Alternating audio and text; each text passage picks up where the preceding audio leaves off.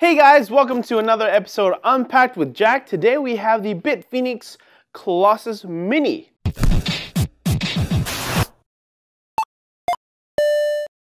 Now, if any of you were a fan of the original Bitfenix Colossus, then this might not come as a surprise to you that Bitfenix has decided to come out with a mini version of their gargantuan Colossus. So this is the micro ATX version. They also have a mini ITX version. That's actually right here by my feet. I don't exactly know if there's totally uberly different. So I'm just gonna unbox this one, check it out, and then unbox the other one off camera. And if there are any major differences interior wise, I'll crack that one open and show you guys what's going on that one. So first off, we see that it comes with a quick installation guide. We have the Colossus Mini Micro ATX version. And grab myself so I don't shock myself. Right, comes in the hard styrofoam. That styrofoam away. Let's take a closer look. All right, guys, now that we have the Colossus Mini taken out of the box, I brought the Lazy Susan with me to help me unbox this and showcase the case. First off, you might notice that Bitfenix has brought back their soft touch finish, this time in matte black along the top and the front, although the sides and the back of the case are all metal construction, but that's pretty much what you'd expect. Now, there is a front door here that opens from right to left, and you can see the 5 1/4 bay here and a air filter here. Now, you might be thinking, how and why would they put an air filter here when it's covered up by a door? Well, Bitfenix has started that by providing air holes. So that way, air gets pulled in through that from the top of the case at the very tip there.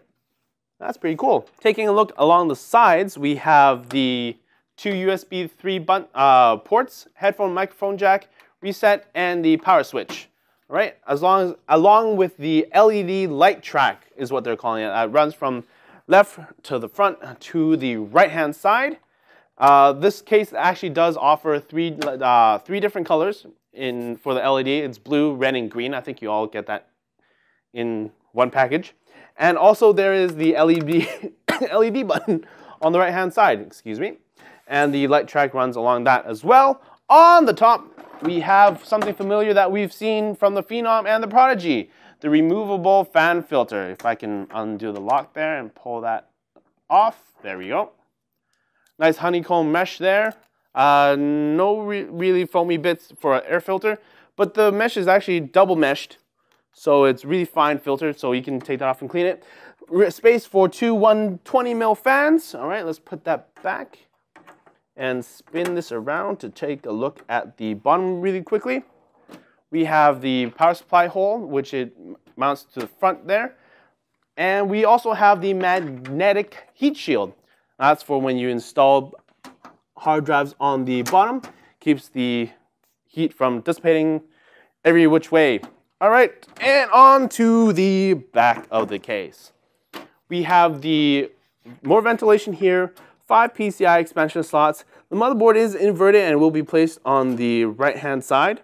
And also we have a 140 mil fan on the back, I believe. No, that's 120, but it does have room for 140, as you can see by the screw holes there. Not much else to see, so let's take, oh, no, there is the power cord relocated to the back because of the way the power supply is situated. Let's take a look at the interior. All right, let's first start off with the left-hand side of the case, or my left and your right. Undo these thumb screws that are really easy to take off. Well done, Bitfenix.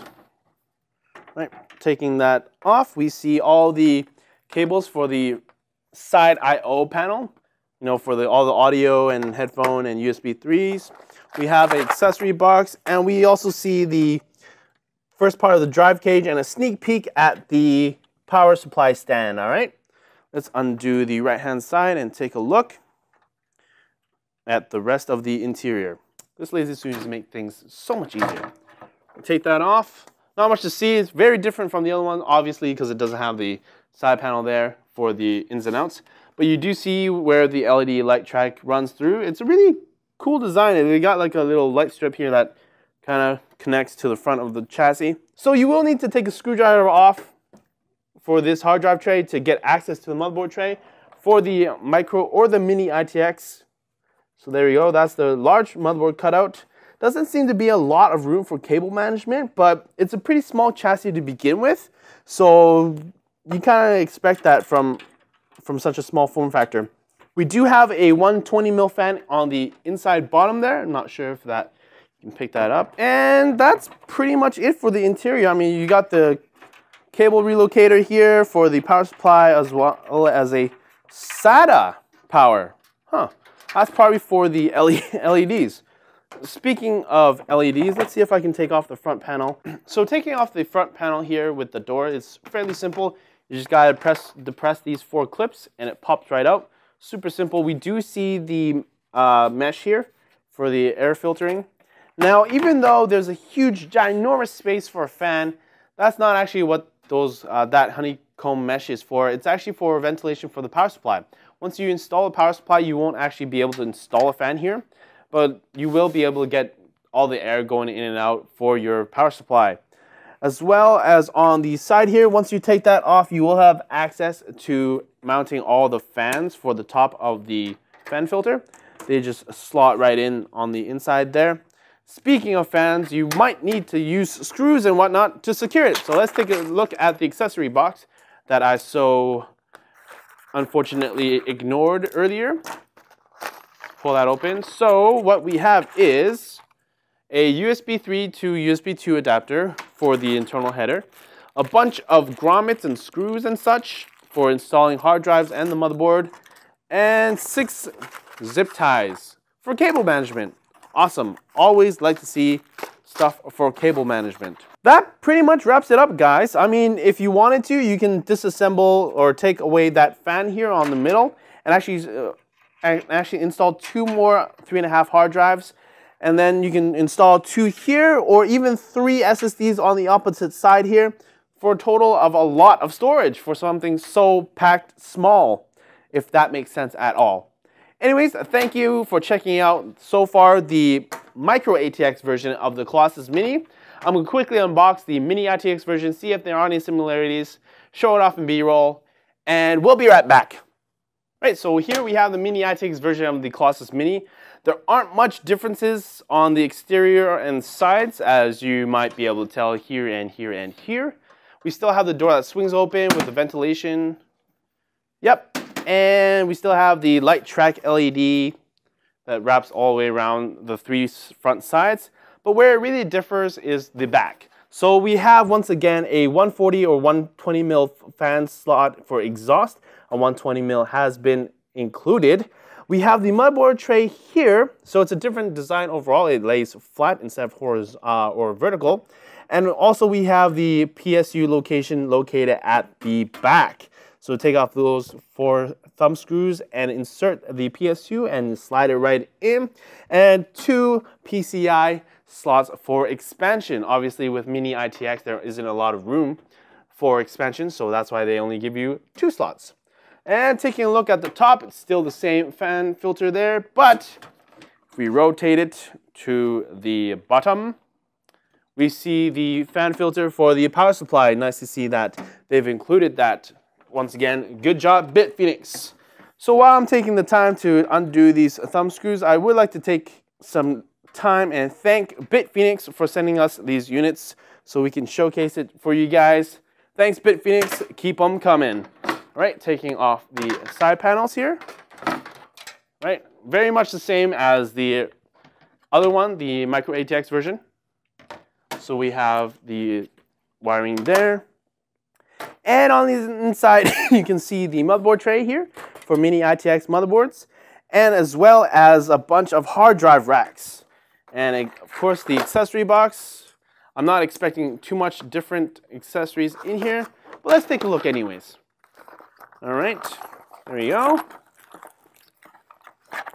All right, so we still have these screws and grommets and whatnot. We even have a few, oh, they did the cable ties different. They give you 1 large cable wrap instead of including zip ties. So there are no zip ties this time, huh?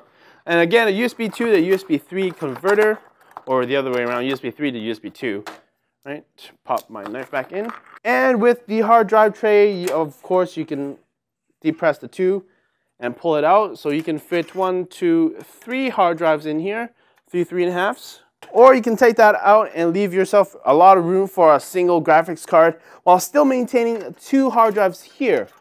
All right, and as well, the front is very different just because there is no power supply in the way this time. This time, you can get a lot more airflow. Right, so we see the same mesh there for the fan filter, right? And this time, there's a pre-installed 120mm fan here instead of on the center like the other one did. And you can actually fit 2 120mm here or a big 200 or 230mm on the front for even more cooling. So that pretty much wraps it up, guys. If you really like the styling of the Prodigy and the Phenom, but you wanted something a bit more flashy in terms of having a bunch of LEDs and whatnot, then the Colossus Mini is definitely right up your alley. Thank you for checking out the video, guys. And I'm gonna have a bit of trouble putting this back on before this shot ends, but thank you for checking out this video on the Colossus Mini, guys. And don't forget to like, comment, and subscribe. Wait, don't roll the outro just yet. I forgot, we will be giving one of these cases away. One mini Colossus or Colossus Mini, however, which way you prefer. It's either gonna be the mini ITX version or the micro ATX version. You get to pick. All you have to do is subscribe and comment to this video. Say which one you like, and if you want more chances to win, share this video on whatever platform you choose. So Twitter, Facebook, Google+. Also follow me on Twitter. I'm trying to get more followers than Riley. I'm in Keys.